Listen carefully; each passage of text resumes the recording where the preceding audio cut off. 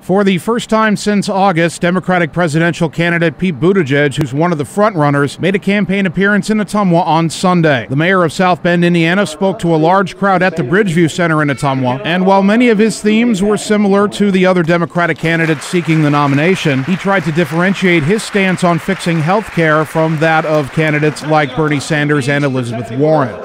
That is why the time has come for us to deliver Medicare for all who want it.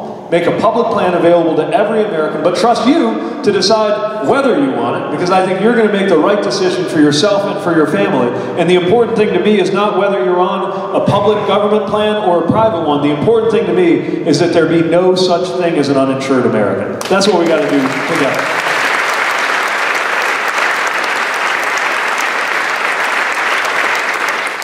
Buttigieg is a military veteran, and many veterans who plan to take part in the Democratic caucuses are hoping he'll make it a priority to act on the red tape that those veterans encounter when they seek care through the Veterans Administration. Buttigieg says the VA system needs to be modernized and they need to communicate better with the Department of Defense. And what I found in my administration is that the best way to help when two departments can't quite seem to get connected is to call them into the mayor's office and have that conversation. Is why I believe that the function of a liaison between the VA and the DOD should sit in the White House, because then those calls will get returned across the different departments and we can sort some of this stuff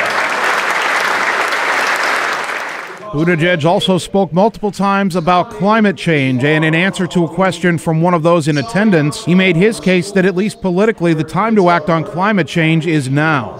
We can prevent the worst effects from happening. There's still time. Not much time, but there's still time.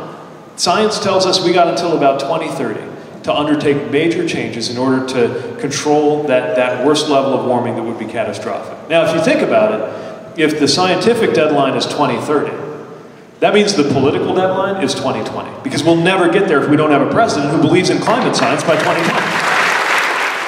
Buttigieg spoke in Ottumwa 36 days ahead of the Democratic caucuses on February 3rd. He's consistently polled at above 20% in Iowa over the past 2 months, sitting at first or second in most of those polls. For Ottumwa Radio News, I'm Jason Van Ark.